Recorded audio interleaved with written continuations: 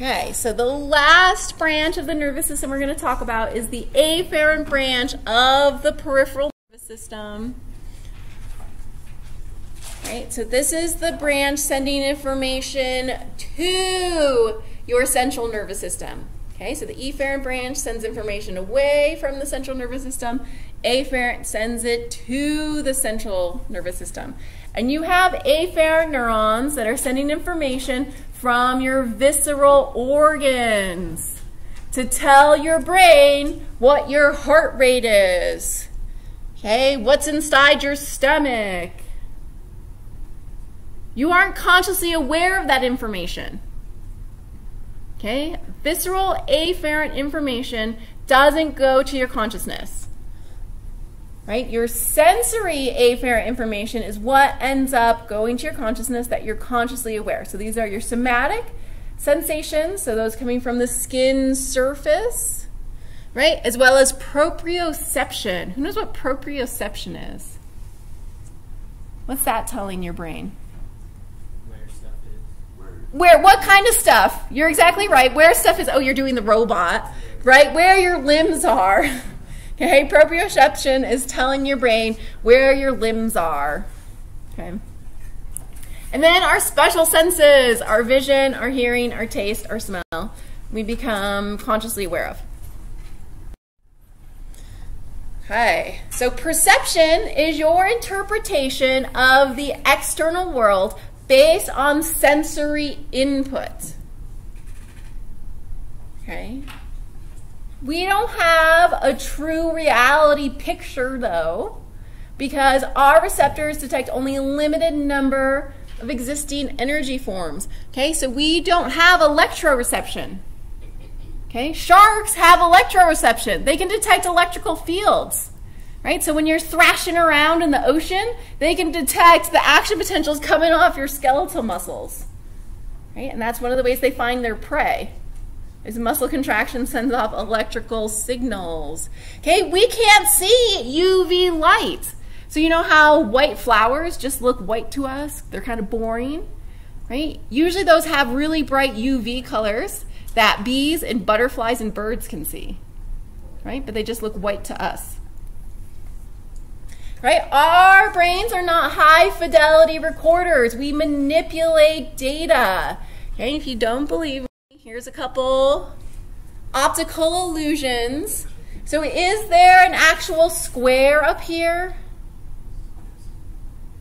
Well, there's no lines. We just sort of connect the lines. Okay, because squares are common shapes that we see very often. Okay, do you see a vase or two faces? Well, you can see both, right? Yes, of course you can see both. Okay, what do you see first? A duck or a rabbit? A duck? You don't see either? Or you can't see the screen? The duck, this would be the bill. Rabbit, this would be the nose and the ears. Okay, how about these lines? Are they straight in the square? They are straight, but do they look straight to you? No, they look warped. Okay, so optical illusions are all about your eyes and your brain not being high fidelity recorders. Okay, so what we're going to do today is talk about some receptor physiology, and then knowing about receptors and how they work, we'll talk about the somatosensory system, vision, hearing, taste, and olfaction. Okay, so receptors come in two types. Receptors are either specialized endings of afferent neurons, okay, so they're specialized dendrites, you can think of them as that way, or the receptors are completely separate cells from the afferent neurons. Okay, your olfactory receptors are specialized endings, whereas your taste receptor cells are separate cells. Okay, your photoreceptors are separate cells from the afferent neuron. Most of your somatosensory information, your thermoreceptors, your pressure receptors, your nociceptors are specialized endings. Your hair cells in your ears that give you your sense of hearing are separate cells. Okay.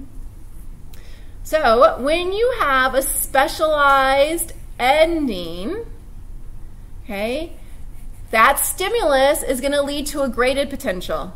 If the graded potential is great enough to bring the axon hillock to threshold, afferent neuron fires an action potential. When it's a separate cell, that stimulus is going to cause depolarization of the receptor cell, and it's going to cause it to release a neurotransmitter. And then if enough neurotransmitter binds to receptors on the afferent neuron, it'll depolarize afferent neuron, bring it to threshold, afferent neuron will fire an action potential. Okay, so the types of receptors we have are photoreceptors, mechanoreceptors, thermoreceptors, osmoreceptors, chemoreceptors, and nociceptors. Okay, photoreceptors, sensitive to light, and are used for what special sense? Vision. Okay, and your photoreceptors are separate cells. Mechanoreceptors are sensitive to mechanical energy. So these would be your pressure receptors in your skin, but also the hair receptors in your ear are mechanical receptors. Okay, pressure receptors that detect blood pressure, so visceral receptors for blood pressure are mechanoreceptors. Okay, thermoreceptors are sensitive to heat and cold, and they're important for somatosensory information to tell you how hot or cold the object is you're touching. But you also have thermoreceptors that are telling your brain what your internal body temperature is. Okay, so thermoreceptors are both for sensory information as well as for visceral information.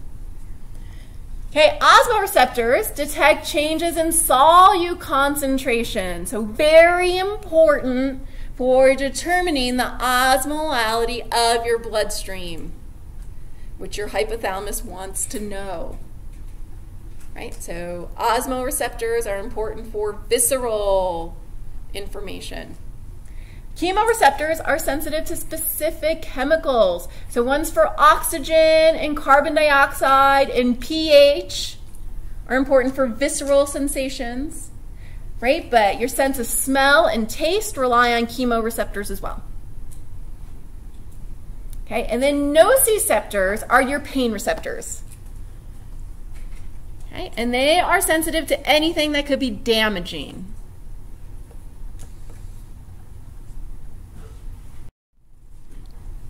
All right, some of your receptors adapt and stop sending signals, and some of your receptors, as long as the stimulus is there, they send a signal to the brain. Okay, so receptors can either be phasic, where they turn on and off, or they can be tonic, where they continue to send the signal as long as the stimulus is there. Okay, tonic receptors are your muscle stretch receptors, so you always know what your skeletal muscles are doing, as well as joint proprioceptors, so telling your brain where your joints are. Okay, vision is also a tonic, so photoreceptors are also tonic. What do you do to stop visual input? Close your eyelids, right, to block light.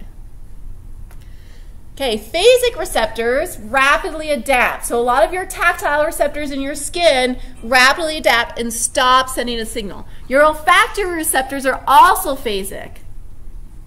Right? So you'll walk into a room, you'll notice that there's some weird smell. 10 minutes later, you don't notice it anymore. It's not that it doesn't smell anymore. Right? It's just that you're stopped sending a signal to the brain. Okay, so here we have two figures showing tonic versus phasic. So the bottom of both of these panels is the stimulus strength. So notice the stimulus strength is the same for both A and B. Right? We just have a tonic receptor versus a phasic receptor. So up here we have receptor potential. And so we get a graded potential in response to the start of the stimulus, and as long as the stimulus remains, we maintain depolarization in those tonic receptors. Signal continues to go up. Okay, for phasic receptors, you get a signal, right, when the stimulus starts, and then oftentimes you get a signal when the stimulus stops. Okay, so say you wear jewelry or a watch. Okay, when you put it on in the morning, you realize that it's there, you notice it. A couple of minutes later, don't notice it anymore. right? But when you take it off, you notice it again, right? And the off response isn't necessarily hyperpolarization. This figure is just showing it as that. It could be another depolarization. Okay, sensory information follows a path from the sensory receptor all the way up to the cortex. Okay, and somatosensory pathways are where you have receptors, so let's think pressure receptors in your skin. They're specialized endings on the afferent neuron. Okay, the afferent neuron is also called the first order neuron, and you can think of it as being the first neuron to fire an action potential. Okay, it fires an action potential, and the axon terminals are now inside the central nervous system. And they're going to synapse in the spinal cord or brain stem. Okay, so remember, some of them might synapse in the spinal cord to cause like a withdrawal reflex. Okay, but they're also going to synapse in the reticular formation of the brainstem onto a second order neuron. And this is the second neuron to fire an action potential. Second order neuron goes from the brainstem up to the thalamus. Remember, one of the major roles of the thalamus is to determine what goes up to your cortex. Is it important or not? Okay, and so the thalamus, the second order neuron in the thalamus, synapses on a third order neuron, so it's a third neuron to fire an action potential, and that's going to go up to your cortex. And if it's somatosensory information, what part of your cortex is it going to go to? The what? I hear you mumbling. Go ahead, say it out loud. I bet you're right. Post-central gyrus. Yes, which we called the somatosensory cortex in this class. Okay. Right. We use a less technical term. Okay.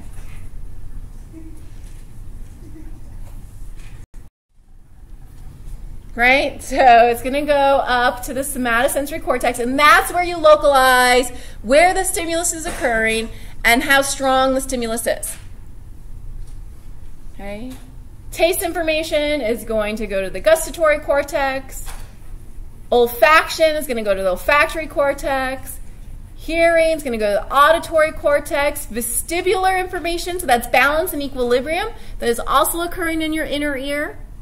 Right, goes to the vestibular cortex. Visual information goes to the visual cortex. Okay, so those third order neurons, in the case of vestibular information, taste, somatosensory cortex, and auditory information, they're all third order neurons. We'll talk about olfaction and vision. Okay, vision goes to the thalamus first and then to the cortex, and smell goes directly to the cortex. Okay? They do not go through the brainstem. Right. So we talked about motor units. We also have sensory units.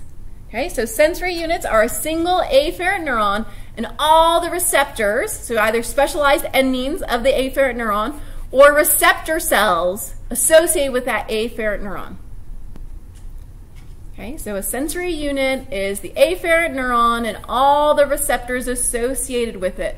All of these receptors are going to be the same. Okay, it's not like some of these dendrites will be sensitive to temperature and some to pressure, right? And you're not going to have a photoreceptor and a taste receptor. Okay, they're all going to be the same. All right, so we've been talking about receptor physiology. So we're going to talk a little bit about sensory coding, how sensory receptors code for the stimulus type. Okay, how they code for how intense the stimulus is, and then how they code for where the stimulus is occurring. Okay, so we're going to go through each of these steps: stimulus type, stimulus intensity, and stimulus location. Okay, so stimulus type is based on what's called the theory of labeled lines. Okay, so there's a specific pathway from sensory receptor all the way up to somatosensory cortex if we're talking about somatosensory information. Okay, specific receptor types are sensitive to specific stimulus. So if it's a mechanoreceptor, it is sensitive to changes in pressure. Okay, it's not sensitive to temperature. It's not sensitive to chemicals. It's not sensitive to light. Okay, so anytime this mechanoreceptor detects a change in pressure, fire and action potential up the afferent neuron, the first order neuron, first one to fire an action potential, it's going to synapse right in the brain stem and send the second order neuron up to the thalamus, where it's going to synapse again and send the third order neuron up to the primary somatosensory cortex, to the area where there's a map of the body. Okay? For mechanoreception and proprioception, that labeled line is called the dorsal column medial lemniscal pathway, but I won't ask you about it. Okay? Just so you know. So it's going up through the dorsal column, okay, and then through the medial lemniscus, and then it hits the thalamus. That's where that name comes from. But basically, all your proprioceptors and mechanoreceptors, okay, they're always going to fire action potentials along the same chain of neurons. And they're sensitive to specific types of stimulus. Okay, the way intensity is coded for is action potential frequency. Okay? It's never magnitude, right? Because action potentials are all or none. They either fire, and they're always the same magnitude, or they don't fire. And so frequency is how many action potentials are fired per minute. So here we have a single action potential being shown in green, so it shows the depolarization, repolarization, and hyperpolarization. That's why the little bump goes below -70. Okay, it's just highly compressed. Okay, it's just being shown as a single line. But that's an actual action potential. Depolarization, repolarization, after hyperpolarization, back to rest. Okay, here we have the stimulus down here at the bottom figure. So stimulus strength. So if we have a mechanoreceptor and that stimulus is pressure, you just put slight pressure. This is the receptor potential, which causes a certain frequency of action potentials. When the stimulus gets stronger, the receptor potential gets greater, and you can fire higher frequency action potentials. Right? So you get more action potentials per second. And the brain picks up on that. It says, oh, that stimulus is even stronger. We're getting higher frequency action potentials. Okay? Okay, stimulus intensity is also coded for by what's called population coding. So the more intense the stimulus is, the more sensory receptors get involved. Okay, so here we have a single afferent neuron that has a large receptive field. Okay, lots of sensory receptors associated with a single afferent neuron. When the stimulus is weak, only some of those receptors get activated, so you're going to fire low frequency action potentials. Okay, when more receptors get activated associated with that afferent neuron, because the stimulus is stronger, you're going to fire higher frequency action potentials. So here we've got population coding and frequency coding happening at the same time. If instead we're talking about multiple afferent neurons, all with small receptive fields, a slight or a small stimulus, a weak stimulus, sorry, is only going to activate one afferent neuron. Okay? Whereas a strong stimulus will activate multiple afferent neurons. And that will also tell the brain that the stimulus is stronger. Okay? So it's just a difference between receptive field sizes, small versus large.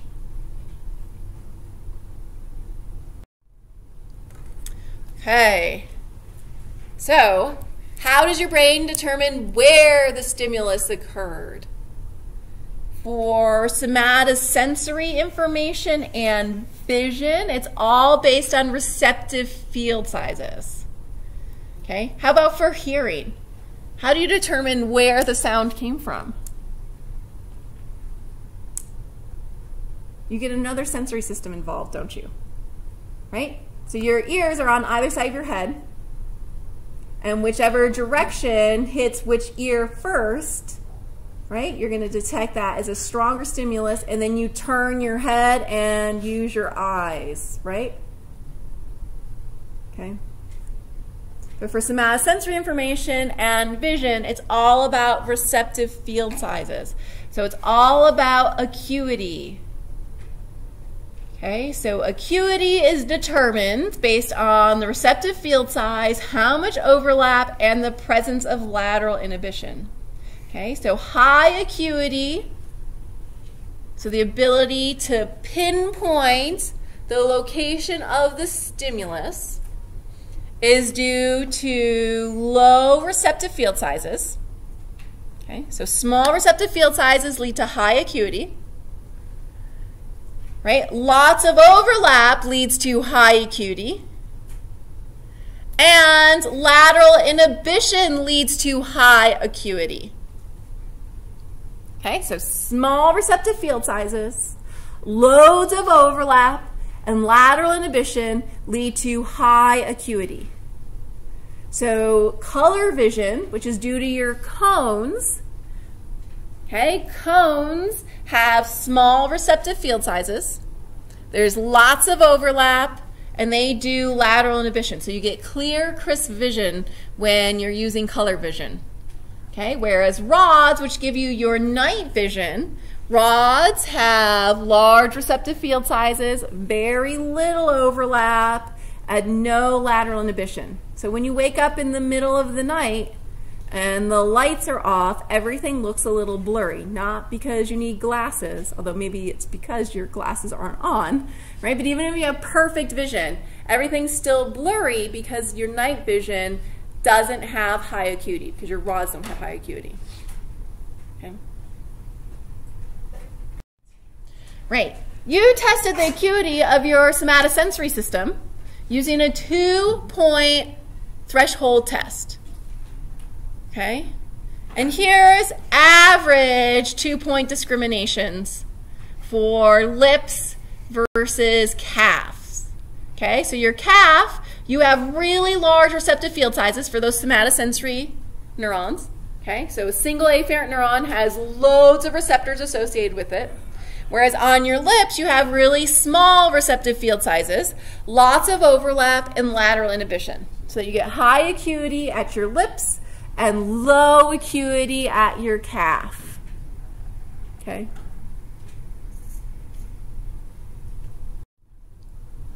So lateral inhibition happens when you have overlap. Okay, so here we have 3 sensory receptors. Okay, so X, Y, and Z. Okay, and the 1 means that they're first order. Okay, so they're the afferent neurons. They have those somatosensory receptors associated with them. Here we have frequency of action potentials. Okay, this is the number of action potentials per second for each of those afferent neurons. The stimulus is directly under Y1, but it's strong enough that because of the overlap, some of the receptors on Z1 and some of the receptors on X1 get stimulated as well. But Y1 fires the highest frequency action potentials because the stimulus is strongest underneath Y1. Okay, then we go to the synapses in the brainstem.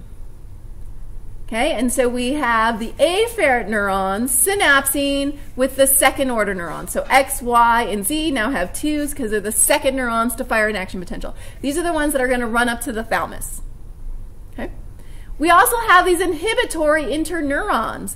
And so what happens is Y1, right, it has the strongest frequency of action potentials.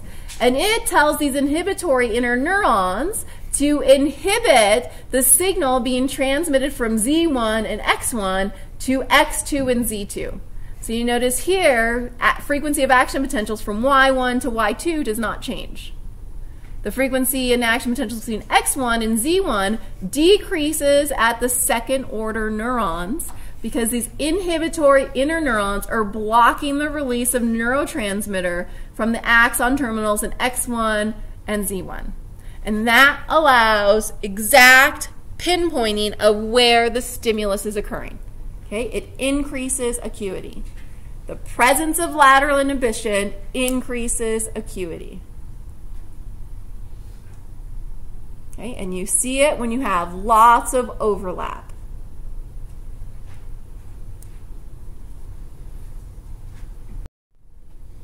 Right. Any questions about receptor physiology? Okay, so let's start talking about the sensory systems themselves. So we'll talk about somatosensory first, and then we'll talk about vision, right? And then on Wednesday, we'll start talking about hearing and equilibrium, taste and olfaction.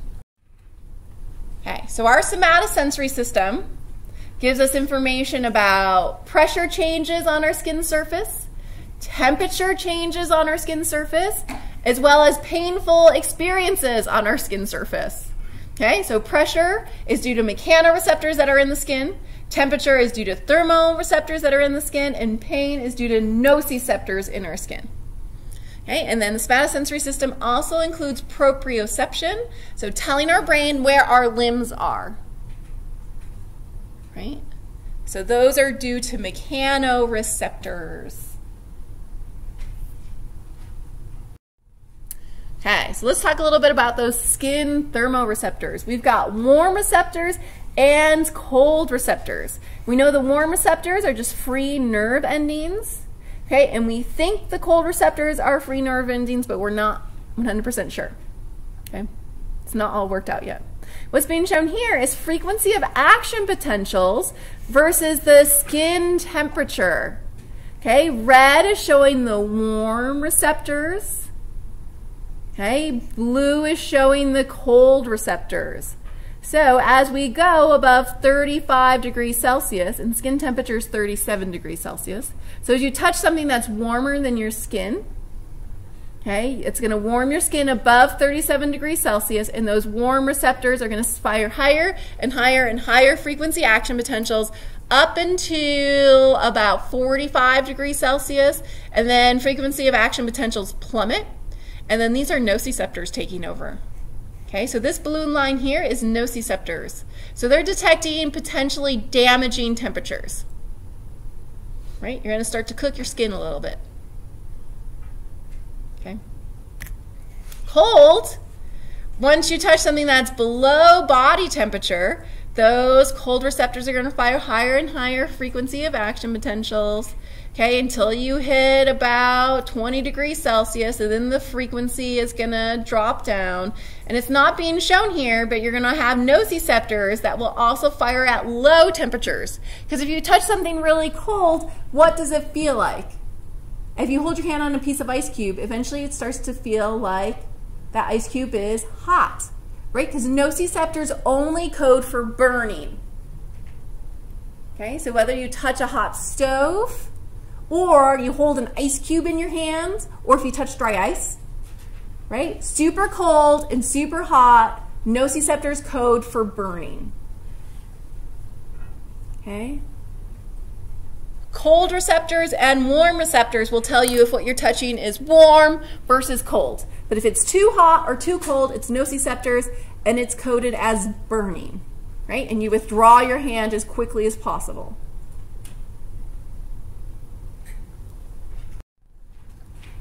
Okay, you also have a ton of mechanoreceptors in your skin. So here we have a cross-section of skin with the epidermis and the dermis and the hypodermis. And we have skin mechanoreceptors that are rapidly adapting. So that means they stop sending action potentials, and we have skin receptors that are slowly adapting. And that means they continue to send action potentials as long as the stimulus is present.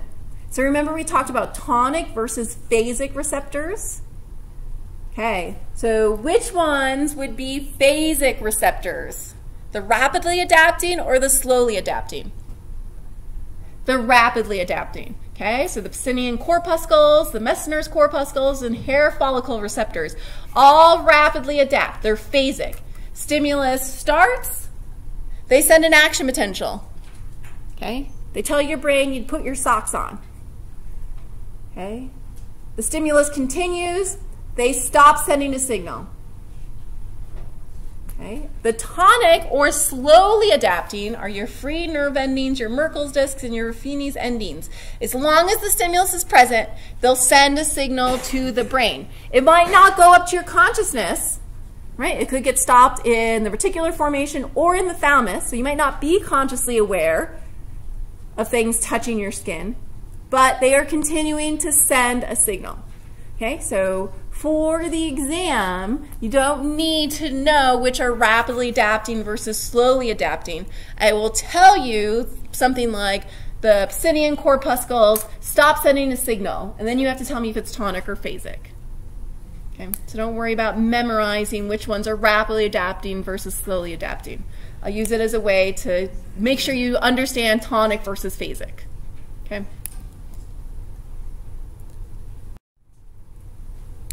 Right, perception for somatosensory information comes from your primary somatosensory cortex, which is in which lobe of your brain? Your parietal lobe, exactly. Okay, so that somatosensory cortex is receiving information from the opposite side of the body because information crosses over in the spinal cord. Okay, so your right somatosensory cortex is getting information from the left side of your body, left somatosensory cortex from the right side of your body. Right, and it's receiving information from mechanoreceptors, okay, and proprioreceptors, as well as nociceptors and thermoceptors. Okay, so we already looked at that dorsal column medial lemniscal pathway. Okay, so all your mechanoreceptors and proprioreceptors follow the same first order, second order, third order neuron up to the primary somatosensory cortex. Okay, the nociceptors and thermoceptors, so your warm and cold thermoreceptors, follow what's called the spinothalamic tract. Okay, so they synapse in the spinal cord, and then the second order neuron goes up to the thalamus, and the third order neuron goes to the primary somatosensory cortex. Okay, so that's where that spinothalamic tract. And oftentimes there are reflexes associated, especially for nociceptors. Okay, you touch something really hot or super cold, and you have a withdrawal reflex right away, right? Okay, and that first synapse is occurring in the spinal cord. Hi. Let's talk a little bit about pain in detail. So we're going to talk about pain in detail for somatosensory information. Okay, you have nociceptors, which are your pain receptors. Okay, and they are sensitive to a bunch of different sensations that could potentially damage or distort your tissue. Okay, so anything that could damage or distort. And you've got three categories. You've got mechanical, thermal, and polymodal nociceptors. Okay, mechanical and thermal are fast pain nociceptors. Polymodal are slow pain nociceptors. Okay, and we'll talk about fast pain versus slow pain in just a minute. But your mechanical nociceptors respond to mechanical damages. So whenever you cut yourself, okay, whenever you crush your finger, or whenever you pinch your finger. And then thermal nociceptors are extreme hot or extreme cold. Okay, temperatures that will damage your tissues. They'll either cook your skin, right, or they'll freeze your skin. The polymodal nociceptors respond to both temperature and mechanical distortions. Okay, that's what polymodal means. They are sensitive to all different types of stimuli. And that's why after you've hurt your finger, okay, as soon as you get a paper cut, you know exactly what you did. You cut your finger, okay, and you know exactly where that cut was. Even if it wasn't big enough to draw blood. Okay? You still know exactly where you got the paper cut. And then maybe the next day your finger hurts, and for the life of you, you can't remember what you did to it. Right? And that's because it's the polymodal nociceptors that are sending signals. Okay? Your finger got hurt, but it responds to all sorts of damaging type of stimuli, so it just tells your brain that your finger hurts, not what happened to your finger.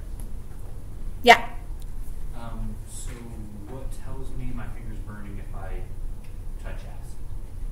Well, so you're actually causing cellular distortion. So those are nociceptors. Yep. Mm-hmm. Yeah, so you're distorting those cells. So it's actually the mechanical nociceptors that are firing. And then after the burn's taken place, it's the polymodal. Yeah. Okay.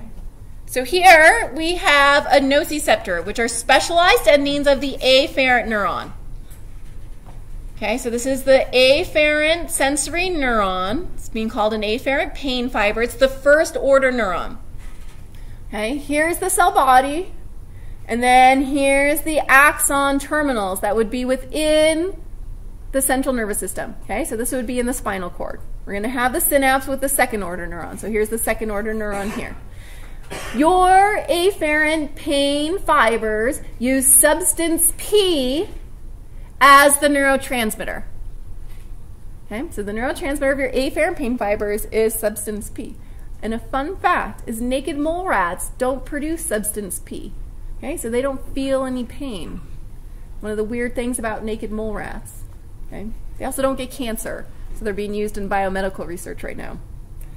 Okay, so substance P gets released, and it causes the second order neuron to fire an action potential. Second order neuron is going to run up to the thalamus, but it also branches and runs to the reticular formation.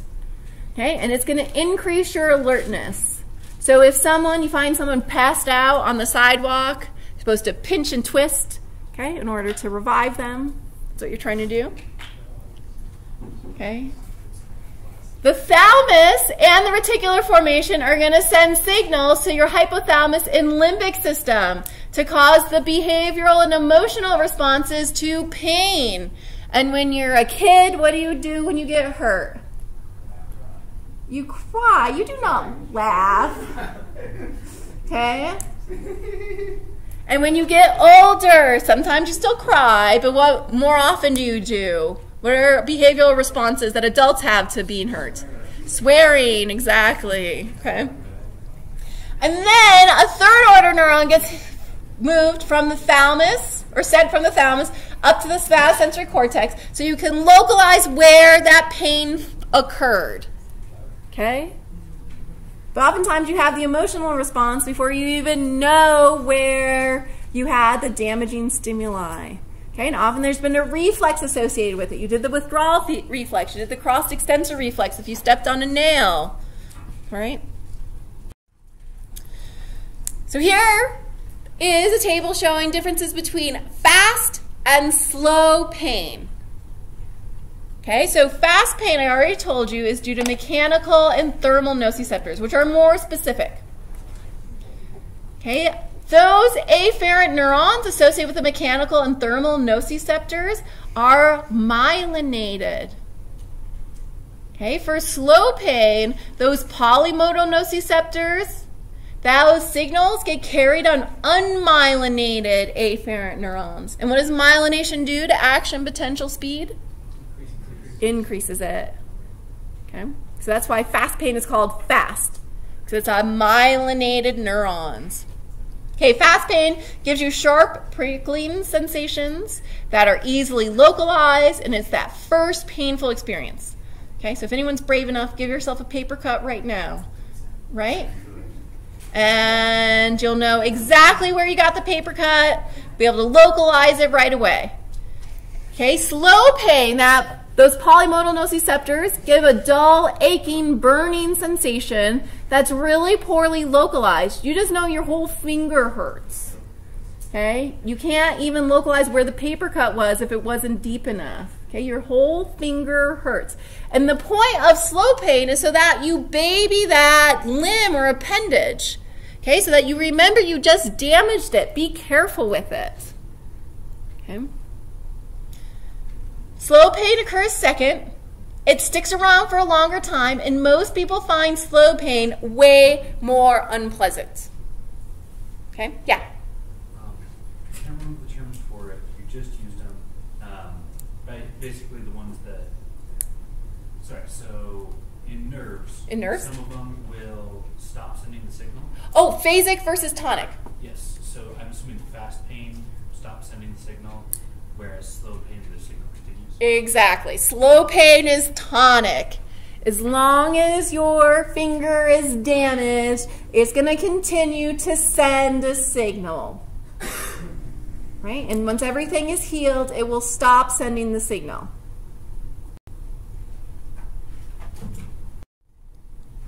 Okay. Pain is super unpleasant, so we want to stop it, right?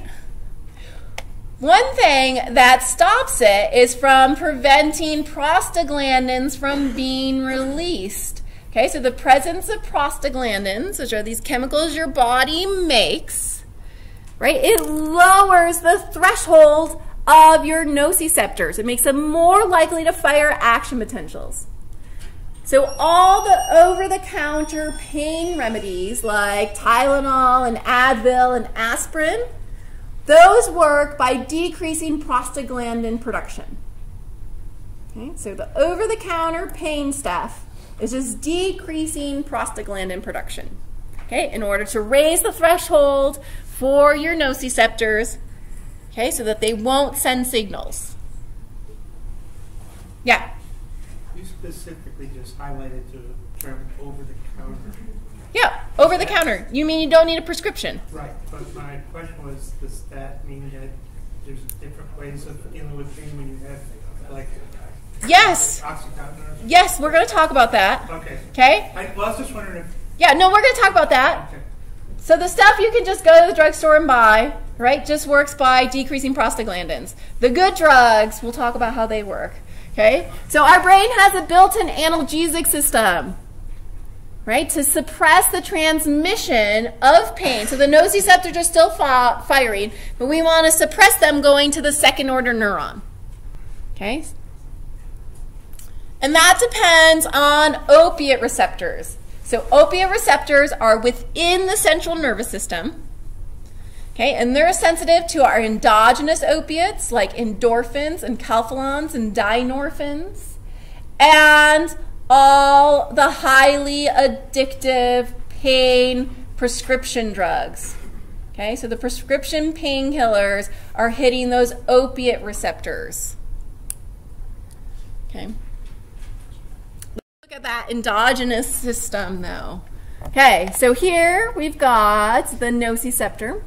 So say you step on a nail. Okay, that afferent pain receptor is going to fire action potentials, and here we have a blow up of what's happening within the spinal cord. Okay, so within the spinal cord, that afferent pain fiber is going to release substance P, which is going to bind to receptors on the second order neuron. Okay, you have an endogenous analgesic system, which is basically descending pathways that are causing these interneurons that are inhibitory to release enkephalon or endorphins or dynorphin. Okay, so those are just neurotransmitters released by interneurons that are inhibitory. So they're going to inhibit the release of substance P and inhibit the response of the second order neuron. Okay, so the painful stimulus is still occurring. Nociceptor is firing, but your endogenous analgesic system is inhibiting the signal at the second order neuron. And if it inhibits at the second order neuron, it's not going to happen. No action potential at the third order neuron. You won't be aware of that painful stimulus. Okay, so people who go and run marathons, or especially those ultra marathons, oftentimes they'll take off their shoes and their toenails will be off, right? Their feet will be bloody messes, but they'll say, I didn't feel any pain.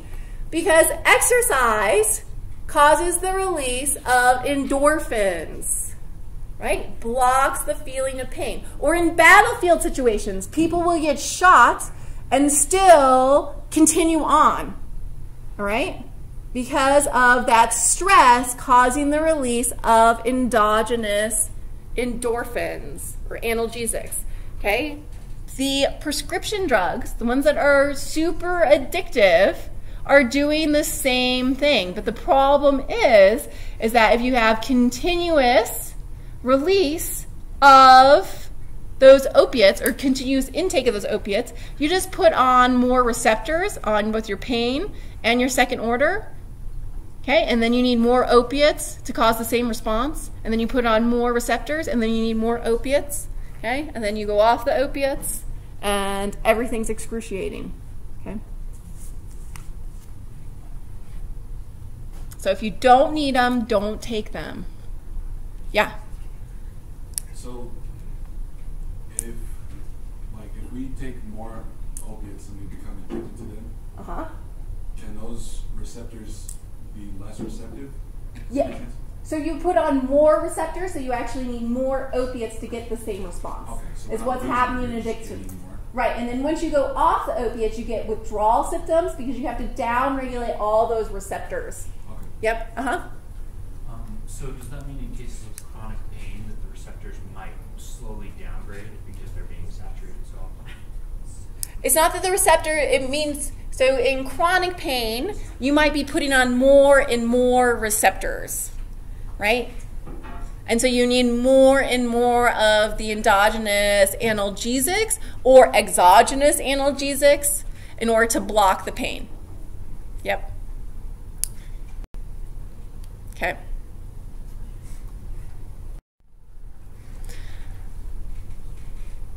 Your internal organs have nociceptors, okay? But you do not have an area in your somatosensory cortex for your heart, okay? But you need to know when your heart is undergoing something that's really painful, like a heart attack, where a portion of your heart's not getting any oxygen and those muscle cells are dying. You want to alert your consciousness to that, right? So that you take care of it.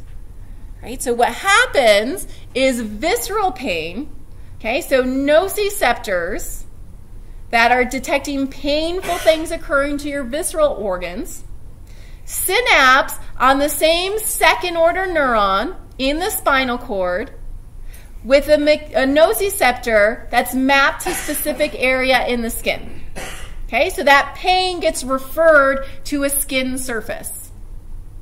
Okay, so when you're having a heart attack, this is especially true in males, not as true in women, but in males, if you have left shoulder pain, that is a hallmark of heart pain, right? Because you don't have an area in your somatosensory cortex for your heart. You do have an area for your left shoulder. Okay, so if you haven't done anything to make your left shoulder hurt and all of a sudden you get intense pain in it, well, we'll go to the doctors, maybe at the emergency room, okay? Maybe call 911, right? In women, that's not a classic sign, right? Women don't necessarily have left shoulder pain. Sometimes they'll have abdominal pain. Okay, so everyone is a little different, but in males, it is a classic left shoulder pain for a heart attack. Okay, heartburn. Okay, you probably all have felt heartburn in your life. And the reason it's called heartburn is the skin surface over your heart really hurts. And that's because your esophagus is burning with stomach acid. Right? So the nociceptors in your esophagus, either because you way overate or your esophageal sphincter is a little leaky. Okay, either one. You get some stomach acid up into your esophagus. That's going to cause nociceptors to fire like crazy. And they synapse at the second-order neuron with somatosensory receptors, those nociceptors on the skin surface above your heart. Okay? And this is just showing various areas where, in general, visceral pain gets referred to on the body surface. Okay? Any questions about somatosensory? Yeah? Let's examine how many of those, do you want us to memorize all of those? No, I want you to understand how referred pain works. The fact that you have two afferent neurons, one from a skin surface, one from a visceral organ, synapsing on the same second-order neuron. Okay? That's the important part. Yeah? So If you're an EMT, you got to memorize all those. Right? Yeah? so when you have a heart attack, I'm curious, why don't you grab here instead of trying to people always grab their chest? I don't know. Okay. Yeah. I would think that it would be like tons of pain here. Right. Which is what often people complain of left shoulder pain. Right. Right? If it's just movies, they dramatize it. Yeah, I've never witnessed someone actually having a heart attack, so I cannot say whether they grab their left shoulder or if they grab at their heart. Yeah. I've heard that making yourself cough while you're having that pain also helps a little bit, because using the diaphragm to help push what blockage might be happening. So keep that in mind. If you have pain, cough as hard as you possibly can. There you go. It will hurt a lot, but it will save your life. Yep. Okay. Any other questions? Let's start talking about vision then. We'll use our eyes to learn about our eyes. Okay. So So here we have the basic anatomy of the eye. Your eye is fluid filled. Okay, the outermost layer, which is being shown in white, is your sclera, and then here's the cornea. Okay, your cornea is clear. Okay, the middle layer is being shown in this darker purple color, and then we've got the pupil as part of the middle layer. We have got the zonular fibers and the ciliary body. Okay, and then the lens is all part of that middle layer. And then the inner layer is the retina, which is being shown in this mauve color, lighter purple color, whatever you want to call this inner color.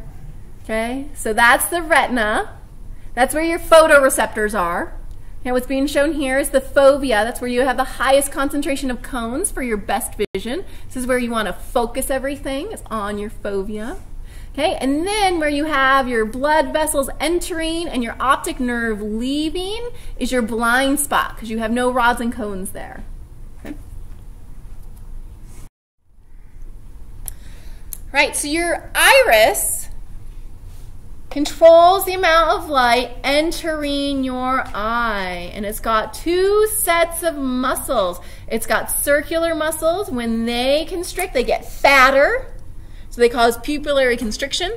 And then you've got the outer radial muscles, and when they constrict, they pull the circular muscles, and that increases the size of your pupil. Okay. The color of your iris determines your eye color, so this is a mutant with blue eyes. Okay. All blue-eyed people descended from one mutant in Northern Europe. Okay. Your iris is really unique to each individual. And, you know, eye scan technology is the latest for ID stuff. And then the pupil is just the round opening that light enters. Okay, so the first bit of physiology. Parasympathetic and sympathetic nervous system control those constrictor circular muscles versus the dilator radial muscles. Okay, so here we have someone with brown eyes. Here's the circular muscles. The circular muscles are innervated by the parasympathetic nervous system. Okay, so when this postganglionic neuron from the parasympathetic nervous system releases acetylcholine, it binds to muscarinic cholinergic receptors on those circular muscles, tells the circular muscles to constrict. When circular muscles constrict, they get fatter, and that causes the pupil to decrease in size or constrict. Okay, those outer radial muscles are innervated by the sympathetic nervous system. When this postganglionic neuron releases norepinephrine, okay, it binds to adrenergic receptors on those radial muscles. When radial muscles contract, they're going to pull the circular muscles, and you're going to get the pupil to dilate.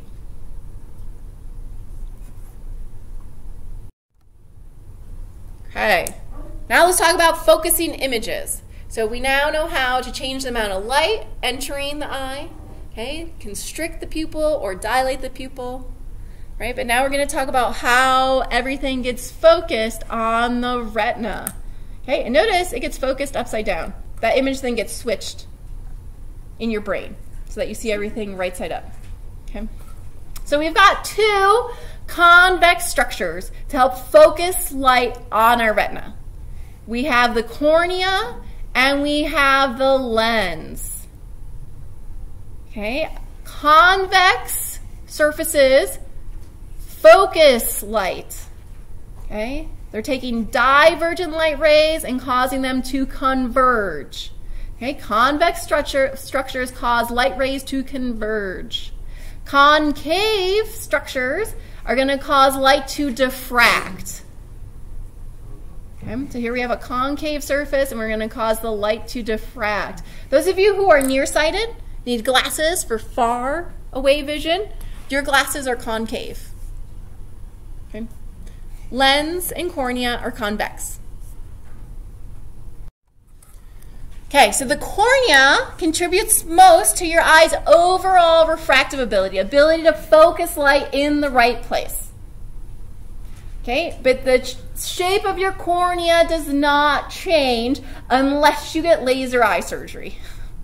Okay, So when you get laser eye surgery, they're changing the shape of your cornea to better focus light so you don't have to wear glasses or contacts. Okay, your lens can change. Your lens can either be flat or fat. Right? And that changes your ability to see far versus near. When you want to see near, you want your lens to be really fat. When you want to see far, you want it to be flat. Okay, so what we're going to talk about is the physiology of accommodation. So this is changing the strength and shape of your lens. Okay, so your lens is attached to these ciliary muscles by suspensory ligaments.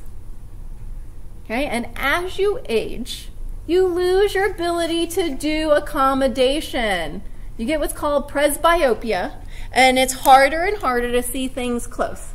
Okay, so you might notice your parents start reading menus like this, right? That's because they're not able to do accommodation. Or they just ask you to tell them what's on the menu. Okay, so here we've got the ciliary muscle. Okay, the ciliary muscle is also a circular muscle. So when it's relaxed, it's thin. Okay, when it's contracted, it's fat. So when the ciliary muscle is relaxed, the zonular fibers are tight. And the zonular fibers are attached to the lens. So they're pulling on the lens, and that makes the lens flat. Okay, so when the ciliary muscles are relaxed, zonular fibers are tight, lens is flat. Okay, that's for far vision. Okay, when the ciliary muscles are contracted because of parasympathetic stimulation, okay, the circular muscle gets fatter. That allows the zonular fibers to get slack, and the lens will get really fat or rounded, if it can. As you age, your lens isn't as flexible anymore. Okay, it can't get fat anymore. So what the heck does that do? Okay, if you have normal eyes, how many of you don't wear glasses or contacts? A whole bunch of you. Good for you guys. Okay, this is what your eyes do. When you're looking far away, you focus on your retina. Everything's clear. Okay, so everything on the screen is clear right now. Your lens is flat. You're not doing accommodation. Okay, when you look at your paper now, okay, your writing hopefully becomes clear, unless it's horrible. Okay, and the reason it becomes clear is because you do accommodation. Your parasympathetic nervous system tells those ciliary muscles to contract, zonular fibers get slack, lens gets fat, increases the refractive index. You focus those lights that it's still diverging as it enters the eye because it's close. You focus it on your retina. It's still clear. But this is why as you lose the ability to do accommodation, you're going to move whatever you're trying to read close farther away. Okay, how many of you are nearsighted? Okay, so that means you are wearing contact lenses or glasses that are concave. Right? So what happens is I like to think is my lens is too strong for the length of my eyeball. I'm also nearsighted, okay? So when we're looking at distant objects, what happens is the lens focuses ahead of the retina, so it looks blurry. Okay, so when you're looking out in the distance, you see everything's a little blurry because it's being focused ahead of your retina. And then when you look at close objects, your lens is so strong that it focuses on your retina. You don't even have to do accommodation for near vision.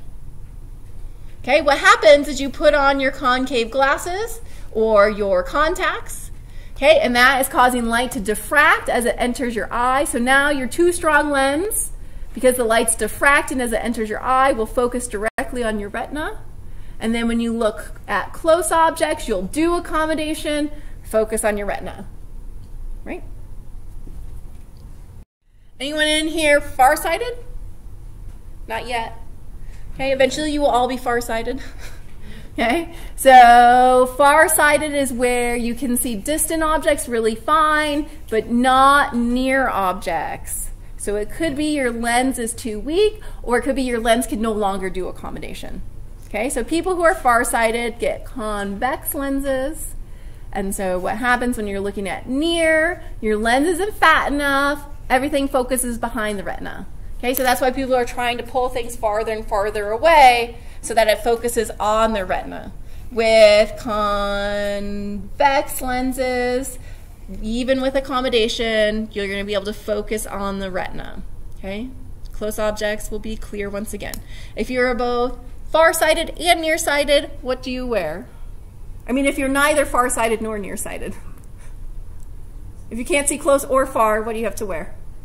Bifocals, right? So that means the top is concave for distant vision, and then the bottom is convex for near vision. Or you wear one contact for near and one contact for far, or they fix one eye, laser eye surgery for far, and one for near. Yeah, question? I actually knew a kid who he had one of each. Yeah. His eyes were naturally that way. Yeah. So he just wore glasses to make sure he didn't get a headache. He didn't get a headache. Exactly. That will give you a headache. Yeah. Yep. Okay, so we haven't even talked about the receptor portion yet.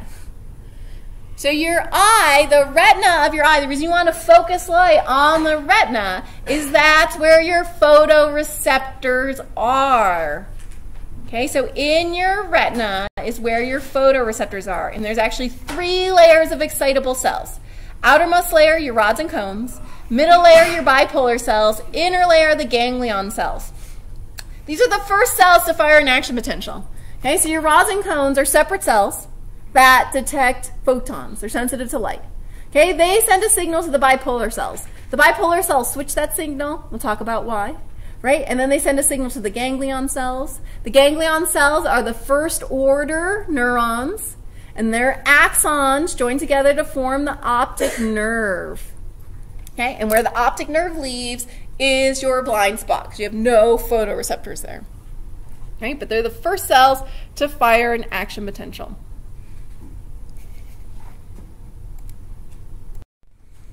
Right, so we're finally talking about the photoreceptor or the sensory receptor portion of the eye.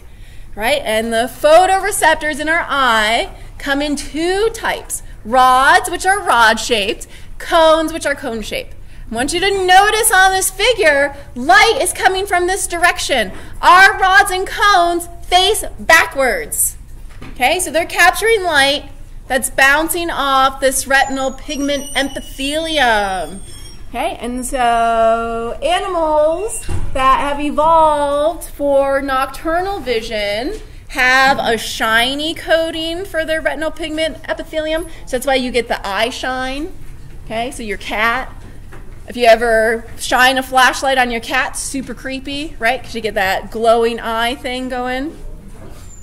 Right, our rods and cones are sensitive to light. Okay, they are the photoreceptor portion. They're going to send signals to the bipolar cells. Right, the bipolar cells then send signals to the ganglion cells. And the ganglion cells are the first cells to fire an action potential. Okay, and they bundle together and form the optic nerve, and where the optic nerve leaves is your blind spot. Okay, cones are found in highest density at the fovea, and cones give us our day clear vision. Right, so your best vision comes from this high concentration of cones that are at the fovea. Okay, so let's talk a little bit about those photoreceptors. Rods are rod-shaped. They're much more sensitive to light. Okay, cones are cone-shaped. They're less sensitive to light, but they allow you to see in color. Okay, so they have the outer segment, which is detecting light, then the inner segment that has the nucleus, and then synaptic terminals, which are sending neurotransmitter to those bipolar cells. Okay, so your rods allow you to see black and white only. Okay, so that's why they're being color-coded black. And then you have 3 types of cones that give you your color vision, as long as you aren't colorblind. Okay, if you're colorblind, you're either missing your M cones or your L cones. So you're red-green colorblind. It's the most common type of color blindness. Okay, but we have 3 types of cones that give us our color vision. Okay, so they're sensitive to light at different wavelengths. Right, so here we have a blow up of what's happening in the membrane of the rods. Similar thing is happening in cones, except cones don't use rhodopsin.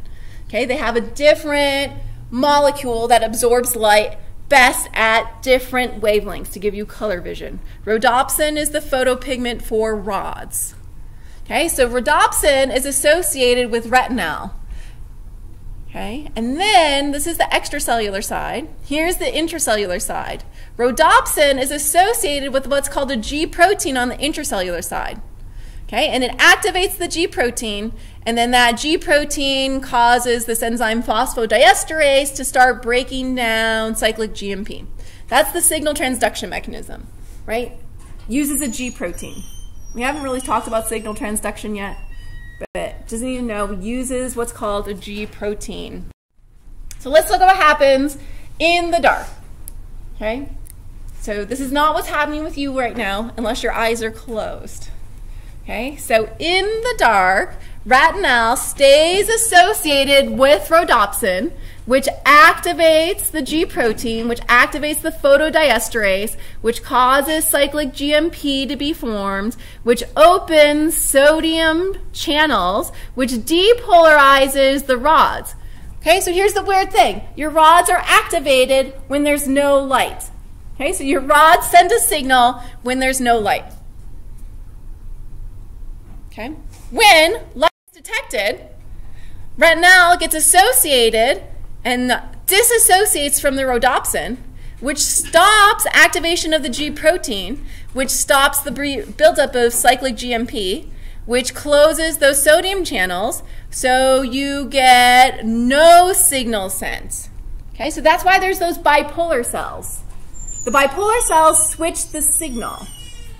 Okay, so when there is light, rods stop sending a signal, and then the bipolar cells are saying, oh, that means the rods are detecting light. We're going to send a signal to the ganglion cells.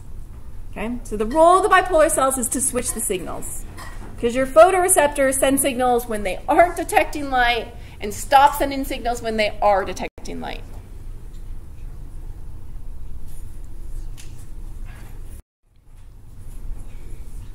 Okay, so the mechanism is similar in cones. It's just that there's a lot less photopigment in cones because they're cone-shaped, right? So that means they are less sensitive to light. So they give us our different types of vision. Okay, so rods only pick up black, white. Okay, so everything is shades of gray with rods. Okay, cones give us our color vision. But because they're less sensitive to light, there has to be enough light. Okay, so that's why when you wake up in the middle of the night, everything is gray. Okay, even if you have a red sweater that's hanging on a chair in your room, it doesn't look red because only your rods are stimulated in those low light levels. Okay, rods are really sensitive to light, whereas cones are not. So you have to have bright light in order for color vision. Okay, you have way more rods than cones. 100 million rods versus 3 million cones. Okay, however, cones give you really high acuity. And the reason why cones give you such high acuity is because they have really low convergence on the bipolar cells. So each bipolar cell may be receiving signals from 10 rods, but each cone has its own bipolar cell. Okay? So rods have large receptive field sizes, cones have small ones. Right? So you get your best, clearest vision from your cones. You get most sensitivity from your rods. So in low light situation, it's all your rods. Okay, your cones are centered around the fovea of your retina, which we looked at. Okay, whereas rods are in the periphery of the retina. Yes? So doesn't that actually result in at night you can see better on the peripherals, but you can't see very well? That's true. Your peripheral vision is different at night versus during the day. That is true because of where your rods are located versus your cones. Okay? Okay, so when you're using your rods, you're going to have better peripheral vision than, you know, straight ahead vision. Whereas when we're using our cones, we see really well what's right in front of us with high acuity. Everything's crisp and clean. Okay. So the last thing we're going to talk about with our eyes is how we adapt from going to high light situations to low light situations. For small changes, right, we just dilate or constrict our pupils. And what causes our pupils to dilate? Sympathetic or parasympathetic? Sympathetic causes pupillary dilation because it innervates which types of muscles? The circular or the radial? The radial, good. And then parasympathetic causes pupillary constriction because it innervates those circular muscles. Okay, larger changes in light density cause changes in your photopigment. Okay, so this is like going from a dark theater into the bright Utah sunshine, right? Or vice versa. Okay, so we're going to go from light to dark first. So exposure to light bleaches your rods. They are so sensitive to light, they need to bleach in order to not be damaged. Okay, so the opsin actually disassociates or separates from the retinal. Okay, so that they aren't damaged. Okay, no more light gets absorbed. So in bright light situations, your rods aren't even functioning. It's all your cones. Okay, when you move to the dark, you no longer have enough light to activate your cones. Okay, so you need your rods to take over. However, you have to have reassociation between the opsin and the retinal, and that takes a little bit. Okay, so it takes a little while for your eyes to get used to that low light situation before you can see. Okay, so if I shut off the lights right now and turned off the screen, you guys wouldn't be able to see. Okay, and then within a few minutes, you would start to be able to probably make out shadows, etc. Okay, and this is why they think that pirates wore eye patches, not necessarily because they got their eyes poked out by their parrots. Okay, but because they would cover one eye when they were above or on deck. Okay, so they had one eye for vision, and then when they went below deck, they'd switch it so that the one that was covered by the patch stayed sensitive to low light. Okay, so then they could see below deck right away. The History Channel says it's true. Okay, so exposure to dark maintains your rods in the most sensitive state. So we're going to go from dark to light. Okay, your opsin and retinal are associated. Rods are fully working. When you move to bright light, that overwhelms your sensitive rods.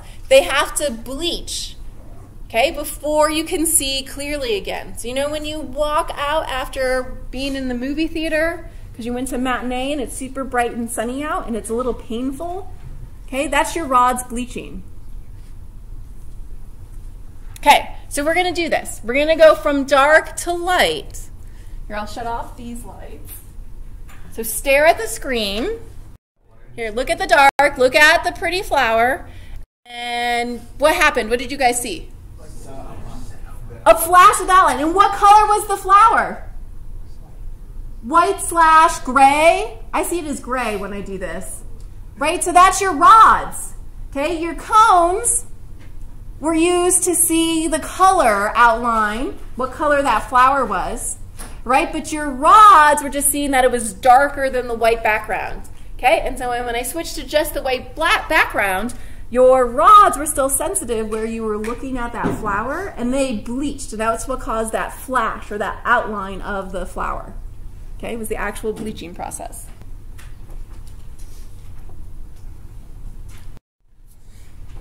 All right. So the ganglion cells are the first cells to fire an action potential. So they are the afferent neurons. Okay, and they bundle together, right, and travel up the optic nerve. Okay, and you get some crossover in the optic chiasm. Okay, so some information from your left eye stays within the left hemisphere, and some from your right eye stays in the right hemisphere, but then we also get crossover, and that's what gives us binocular vision, is that we have some crossover but not complete crossover. Okay, and our eyes are in the front of our head, so we have awesome depth perception. Okay. A lot of prey animals, so if you have a pet rabbit, right, they have the eyes on the side of their head.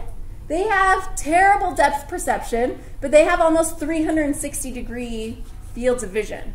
Okay, so they're all just about spotting a predator and running from it. Okay, whereas we have really good depth perception so that we can run down prey or swing through trees, etc.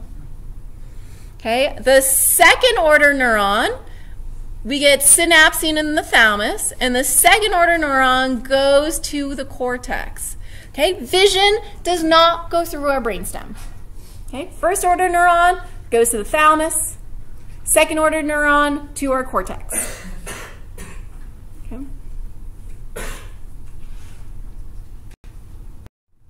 Any questions about vision?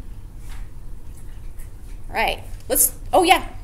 These pathways, is that just for illustration, or do we need to know? No, so it's just for illustration that the first order neuron goes to the thalamus, and then the second order neuron goes to the cortex. Yep. Okay. Let's start talking about hearing then. Okay, so our sense of hearing is our neural perception of sound energy, okay? Sound waves. It allows us to identify what the sounds are and where they are occurring. Okay, so sound waves are actual vibrations of air, and we get these regions of compression versus rarefication of air molecules. Right? And our ears allow us to determine the pitch and intensity of those sound waves. Okay, so pitch or tone depends on the frequency. Okay, so this is low notes versus high notes. Okay, so a low frequency versus high frequency. Okay, so frequency is number of waves per second. Right? Intensity is loudness, so it's amplitude. So the distance between the peak and the valley. Okay, so here we have two low frequency. One is soft or low amplitude, and one is loud or high amplitude.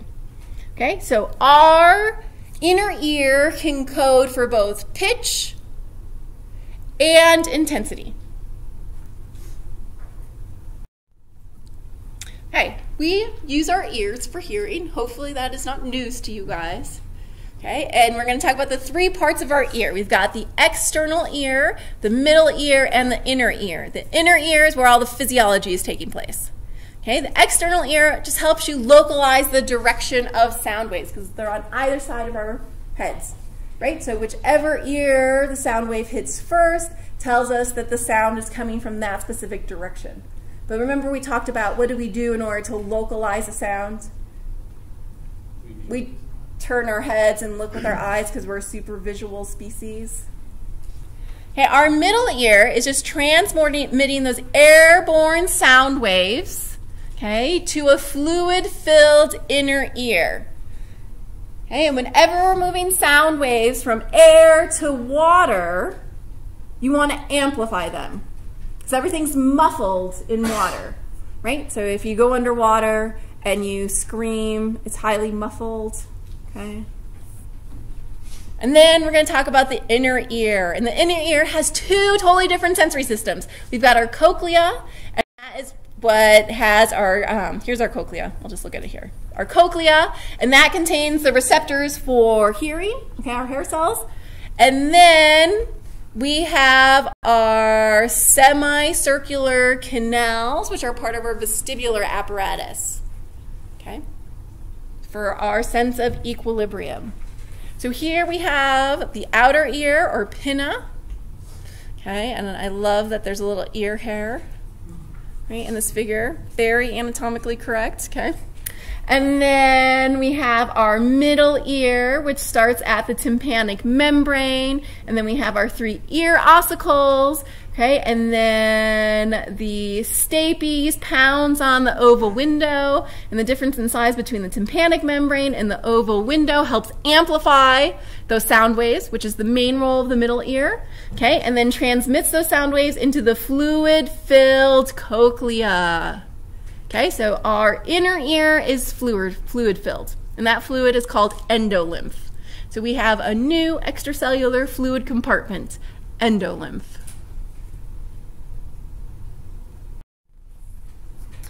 Okay, so we need to amplify sound waves because the inner ear, where our sensory receptors are, is fluid-filled. Okay, so our sound waves pound on our tympanic membrane, which sets our ear ossicles vibrating, and then the stapes pounds on the oval window.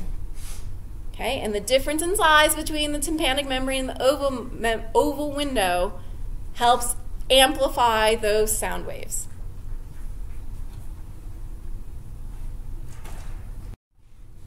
Okay, let's talk though about the cochlea and the sensory receptors in there.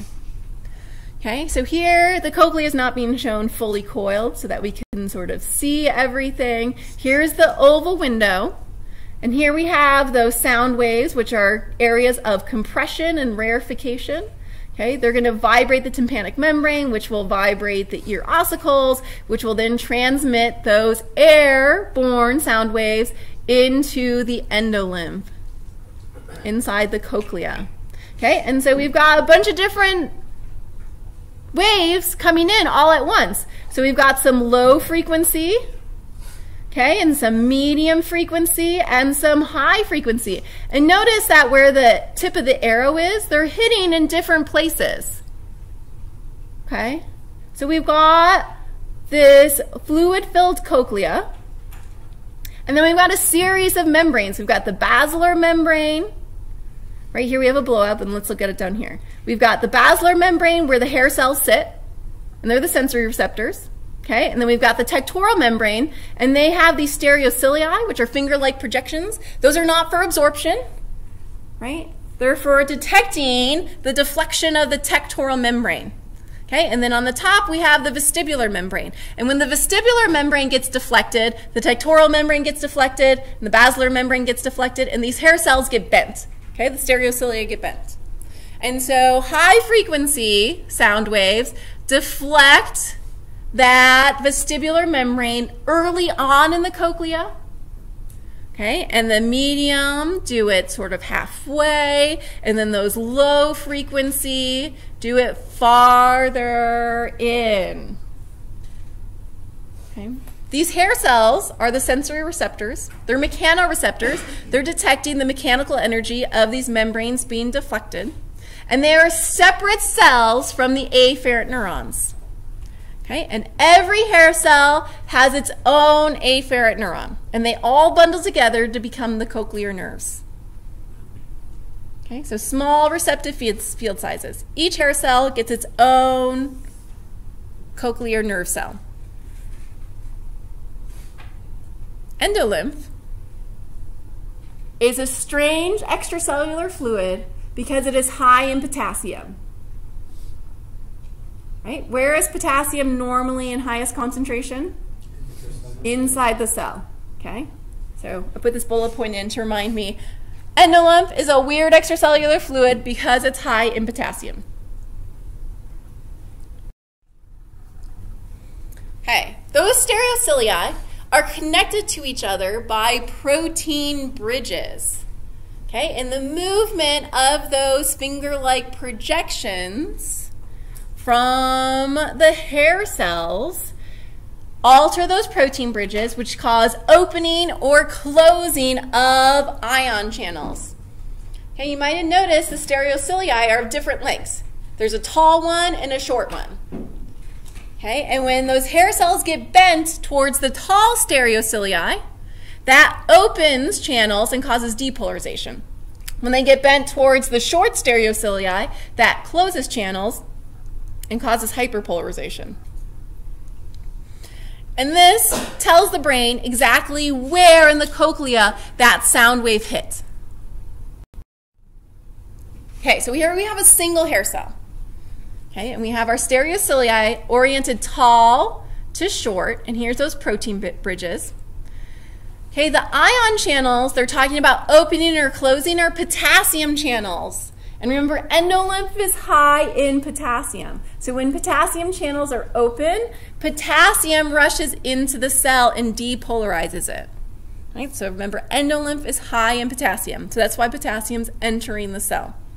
Okay, so when the hair cell is standing up tall, okay, and not being bent, it's sending a signal to the cochlear nerve it's associated with, telling it, hey, we're not picking up any vibrations. Okay, so it's got this baseline action potential frequency going. So this is the action potential frequency on that cochlear nerve. Okay, when that hair cell bends towards tall, that opens up ion channels, more neurotransmitter is going to be released, and that cochlear neuron is going to fire high frequency action potentials. Okay, and that's telling the brain that that particular hair cell is bending towards the tall. When it bends towards the short, it closes ion channels, and that decreases the amount of neurotransmitter released, and so lower frequency action potentials get fired on the cochlear neuron. Okay, and that tells the brain that that hair cell in particular is bending towards the short. So it gives the brain a really good map of what the heck is happening inside the cochlea. Okay, what area of the membranes are being deflected, because it tells it exactly what all those hair cells are doing. Okay, so our hair cells need to code for amplitude and frequency. Okay, so amplitude is telling the brain how loud the sound is. Frequency is telling the brain how high or low the sound is. Okay, so high frequency is a high note, low frequency is a low note. Okay. Intensity is coded for by the degree of deflection, i.e. the relative change in action potentials. So a loud sound is going to deflect the hair cells more, right, and cause larger changes in action potential frequency. Okay, so the more the membrane gets deflected, the more the hair cells get bent. The more they get bent, the more the ion channels are either going to open if they're bending towards the tall or close if they're bending towards the short. So you get a larger change in relative action potential frequency. Pitch, or frequency of the sound, is coded for on which hair cells are sending signals. Okay, so where on the basilar membrane you're getting deflection. Okay, so loudness is relative change in action potential frequency. Pitch is which hair cells are having a change in action potential frequency.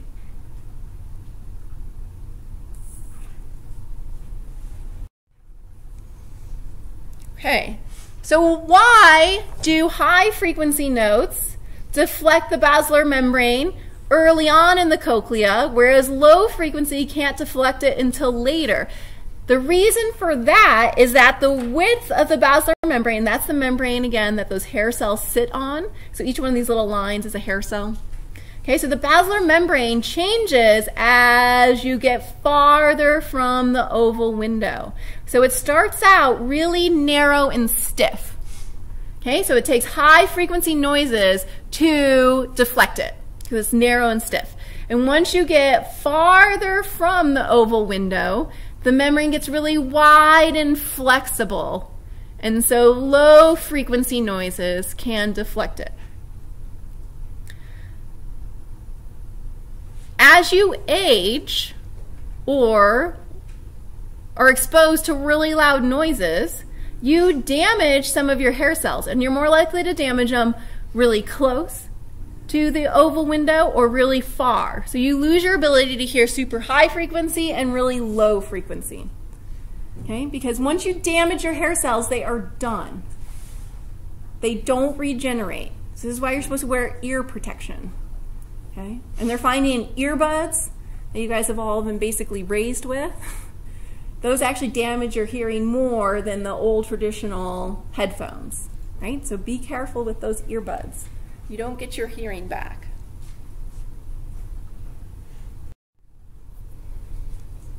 Okay, so for sound, hair cells are the receptor cells.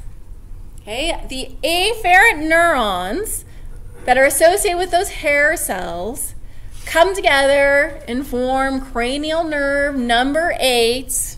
Okay, you can just think of it as the cochlear nerve. Okay, one cochlear neuron to one hair cell. Okay, so really small receptive field sizes.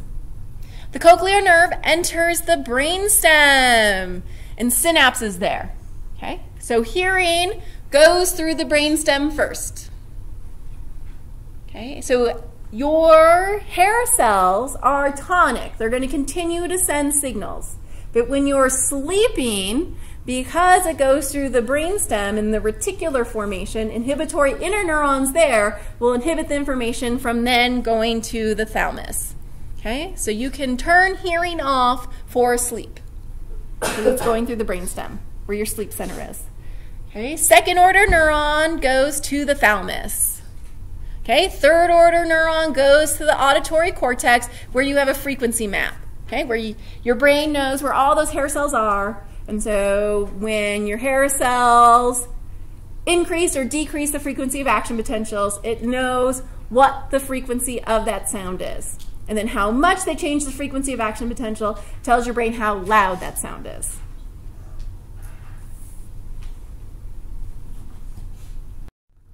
Okay, we're not going to leave the inner ear yet. We're just going to switch to talking about the vestibular apparatus. Okay, so the vestibular apparatus we use for our sense of equilibrium. Okay, so we have the saccule, the utricle, and then we have our semicircular canals, the anterior, the lateral, and the posterior. And I forgot the cupula there. Okay, the semicircular canals detect rotational acceleration or deceleration. So if you're shaking your head or you're moving it up and down, right? Those are your semicircular canals detecting that. Okay, the utricle and saccule detect changes in linear movement in any direction. Okay, so if you're sitting in a car and you're detecting that you're moving forward, that's your utricle and saccule. Okay, and also provide information for determining head position in relation to gravity, i.e., are you sitting upright, are you laying down, or are you standing on your head?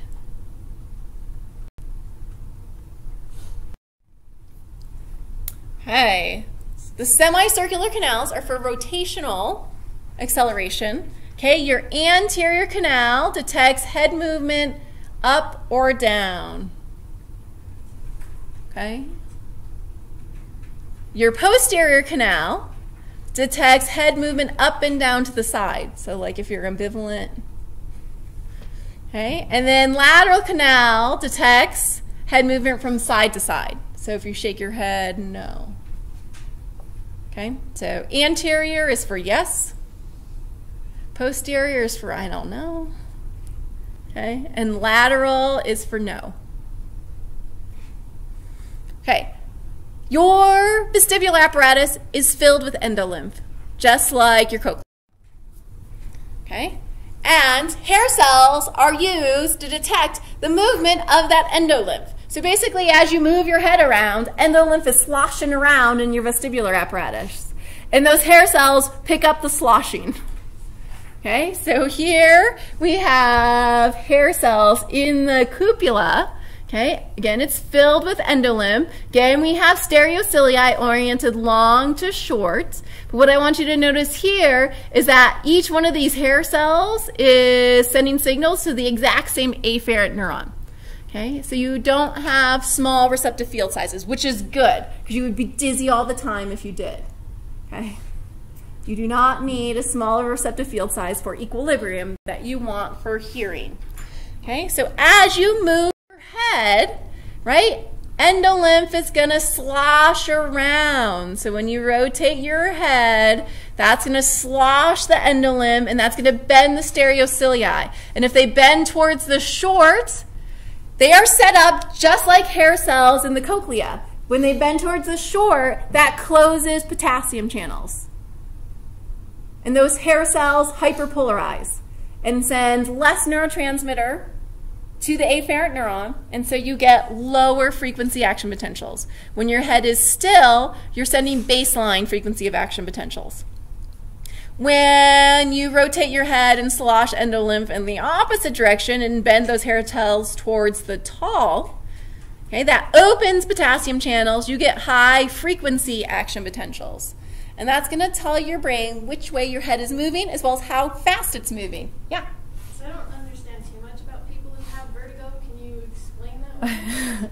I can't explain it very well, but the problem is that there are other sensory systems that are going into your sense of balance and equilibrium, right? And when they give mixed messages, that's where you get a lot of dizziness arising from. There's also various drugs, I think, that can damage these hair cells and therefore cause vertigo symptoms as well, right? So causing them to inappropriately send signals as if you're moving, but you're not moving. Okay, I have another question. Yeah. In my anatomy class, I was told that endolymph is related to CSF. Yes. Yes. Yes. Yes, that's true. Okay. Yep. Yeah. Although it's still way higher in potassium than even CSF. Okay? It's just a new compartment of extracellular fluid we haven't talked about yet. And it's unique because it is super high in potassium. Yeah. But it's ultimately derived from CSF, which is ultimately derived from plasma. Okay. All right. So besides your vestibular apparatus, there are other things going into determining your sense of equilibrium and balance, right? But the vestibular afferent neurons synapse in the brainstem, okay? And then they're going to send second-order neurons to the thalamus, third order to the cortex to give you your sense of perception. Okay? At the brainstem level, though, they also send signals for eye movements. Okay, to help control your eye movements. So then when you're spinning around, you can potentially keep up. Okay, they're also going to send signals to the cerebellum. This is all below your level of consciousness. Okay, it's all coming from the brainstem in order to control muscle movement for balance. Okay, and then you also have other sensory systems, especially eyes, that are sending signals to the vestibular nuclei in your brainstem. Yeah? Did I hear you correctly that this entire process is subconscious? So the brainstem, the vestibular nuclei is in your brainstem, so it's subconscious. Okay. Yeah. Your perception of dizziness is conscious, right? Or if you're standing on your head, that goes up to your consciousness. But the control of your eye movements, right, as well as some postural muscles, is subconscious. So everything coming out of the brainstem is going to be Subconscious. Yep. Okay. Everything that's coming out of that vestibular nuclei in the brainstem is on a subconscious level. Okay, but for those of you who get car sick, right, you especially get car sick if you read in the car because your eyes are telling your brain that you're not moving, right? But your vestibular apparatus is telling your brain that you are moving. So that's what causes car sickness. So if you do get car sick, you're supposed to stop reading and look out the window. Okay? Right. Any questions about hearing and equilibrium before we finish with our chemical senses? Okay. So we'll finish up by talking about taste and olfaction. Taste and olfaction are our chemical senses. So the sensory receptors are chemoreceptors. They play a big role in getting your GI tract ready for a meal. Okay, so they affect the flow of digestive juices and affect appetite. Okay, so if I piped in the smell of McDonald's French fries, some of you might start to salivate, right? And your stomach might grumble because we're getting kind of close to lunchtime, right? Stimulation of your chemoreceptors in your nose as well as your taste buds can induce really pleasurable sensations, like when you gorged on all that Valentine's Day, I was going to say Halloween, Valentine's Day chocolate yesterday, okay, or objectional sensations, okay? Our chemoreception, our sense of smell and taste, tell us if that food, we should eat it, right? Or if we should avoid it. So if you go on vacation and you have some milk in the fridge, what do you do when you get home before you drink it?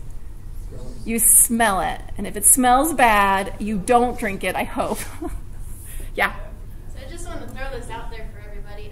I've heard that there was a study they've been doing for mind control, and instead of hearing at night while you're asleep, they put a gas mask on you, and they give you objectionable smells or pleasurable ones in order to associate a different reaction with you. So it kind of changes how you feel about things, just a slight bit. So yeah, we'll talk about it. So your sense of smell is your only sensation that doesn't even go through your thalamus, right? So your sense of smell really affects, it's part of your limbic system, right? So it can affect memory formation, etc. And it's way more sensitive than your sense of taste. Okay, so we'll talk about taste first, or gustation. Okay, so these are chemoreceptors in your taste buds. You have them in your mouth as well as in your throat. Okay, and taste buds consist of a taste pore and your taste receptor cells. Okay, so the taste receptor cells are separate cells from the afferent neuron. Okay, the taste pore is just the opening through which anything you put in your mouth can interact with those taste receptor cells. Those taste receptor cells have microvilli. That's to increase the number of receptors they can have for their specific taste sensation that they're sensitive to. Right, and we'll talk about those taste sensations. But here we have an image of the tongue. And we have a blow-up of one of those papilla that you counted in lab, right? And on the papilla, we have all these taste buds. Okay, so here's a blow-up of a taste bud in specific. And here's that taste pore. Okay, so the chemicals can enter through the taste pore, and here's those taste receptor cells that are sensitive to particular chemicals, and they are separate cells from the afferent neurons. We only have 5 primary tastes. Our sense of taste is not super varied.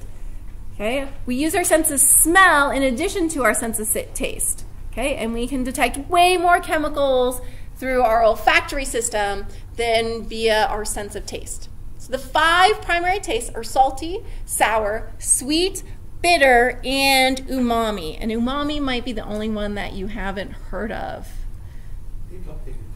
It's 6. What's the 6th one? They included starch? Yeah, that was just like the summer they. Well, there you go. There's a starch receptor too. Okay, probably works similar to the sweet. Right. Although if you choose starch long enough, it'll start to taste sweet as well. Okay, so salty is stimulated by chemical salts, so sodium chloride. Sour is by free hydrogen ions.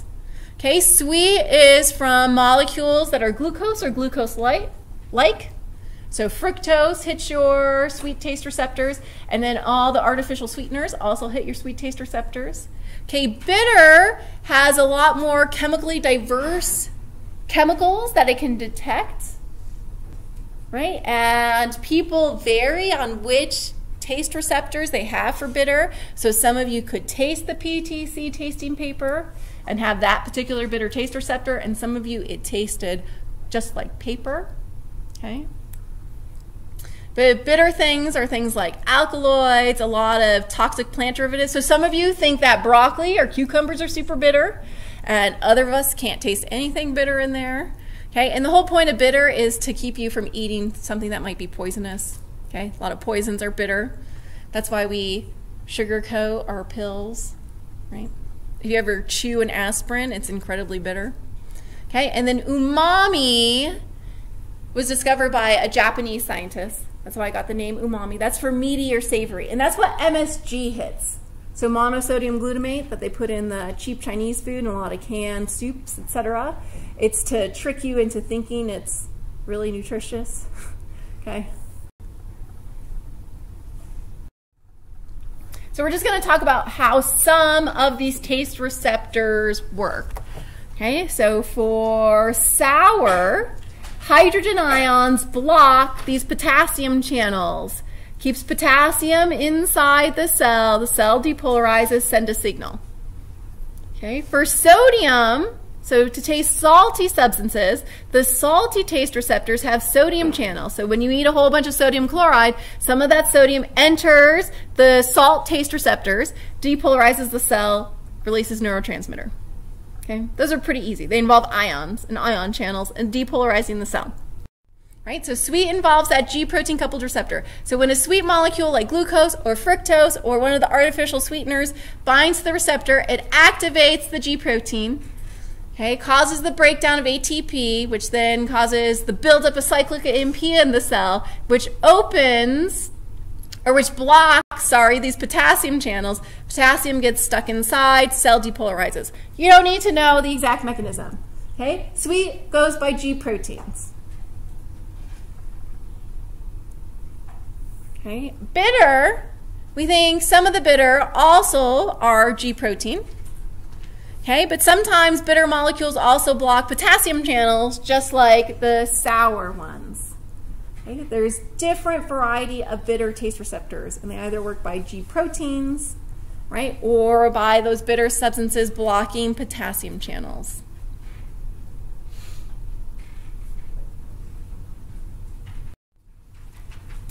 Okay, so we have those 5/6 primary tastes.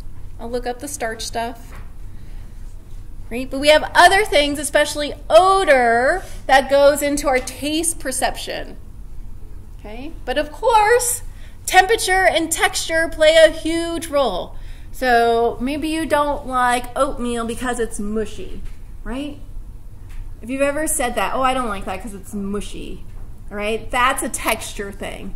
Or if you like something when it's warm but not when it's cold, that's a temperature thing. Okay, and cold food doesn't taste as much as hot food. Right, so heating up food increases the amount of taste you can derive from it. Okay, also you get conditioned avoidance behaviors. So if you ate something and then got desperately ill afterwards, you might not like it anymore, right? Even if it wasn't what caused your illness, okay? And then we don't really know how the cortex fully does taste sensation, but boy, would General Mills like to know, right? To make everything even more delicious so that you buy it. Okay, so the sensory neurons for taste run along cranial nerves 7, 9, and 10, right? But they go, the important part is they go to the brainstem first. Okay, so taste goes to the brainstem. Then second order goes to the thalamus. And then third order goes to the gustatory cortex. Okay, and this is in the parietal lobe near where your mouth portion of your somatosensory cortex is. And this is how it can combine things like temperature and texture with actual taste. Okay, because temperature and texture are going to go to the mouth area of your somatosensory cortex. Okay, because those are somatosensory receptors. Capsaicin or spicy, those are a type of nociceptor. Okay, so that's why really spicy food tastes painful, right? All right, the last sensory system we're going to talk about is olfaction. Your olfactory receptors are specialized endings of the afferent neurons. Okay, so your two types of chemoreception have different systems. Taste are separate cells. Olfactory receptors are specialized endings. Okay, and they are renewable. Okay, so if you did not follow the directions in chemistry class and didn't smell, or you smelled an acid or something, right, and burned out some of those olfactory receptors, they will grow back. But still, don't sniff anything in chemistry class. Okay, the receptor portion is in your olfactory mucosa, which is in your nose. I assume you knew that your nose is where your olfaction, sense of olfaction came from. Afferent neurons go into the brain. Okay, and the olfactory receptor cells form the olfactory nerve. Okay, and they go directly to your cortex. Okay, so here we have a cross-section of the nasal cavity, right? And notice as you chew, odors can get into your nasal cavity, right? Here we have a blow-up of that nasal epithelium. Here's the specialized ending of those olfactory cells. Okay, and they've got a bunch of supporting cells which will help them to regrow back. And then here's the axons of those olfactory nerves. Okay, and this is the only thing between your nasal cavity and your brain, right? And here's the olfactory bulb, okay, which is part of your cortex. Okay, so odorants are molecules that can be smelled.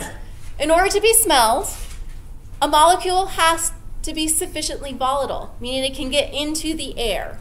If it can't get into the air, it can't get into your nose, it can't be smelled. But then it also has to be sufficiently water soluble so it can get through the mucus layer. Okay, so things to be smelled have to be volatile and water soluble enough to get through the mucus layer. So we don't smell everything. There are things that can't be smelled. We have 1,000 different types of olfactory receptors. So our sense of smell is way more varied than our sense of taste. Okay, and all those olfactory receptors work through second messenger systems. So like sweet taste reception. Okay, so they work through G proteins. Okay, and then all those signals get sorted in the glomeruli within the olfactory bulb. And let's blow up of the olfactory bulb. Okay, so here's the olfactory bulb, and here we have all those afferent neurons. Okay, and so you might have a olfactory receptor that detects like pine type scents, okay, which are terpenes. And then right next door you might have an olfactory receptor that detects a different type of scent. Okay, so they're going to run to different glomeruli. And that's where the sorting for the different types of scents is occurring. Okay. So the communication between the afferent and second order neuron happens in the glomeruli. Those second order neurons form the olfactory tract and go directly to your cortex. So there's no brainstem, there's no thalamus involved. Okay, so your sense of smell is super powerful and it's part of your limbic system. Okay, so it plays a role in memory formation or evoking really strong memories. Okay, any questions about the sensory system? All right.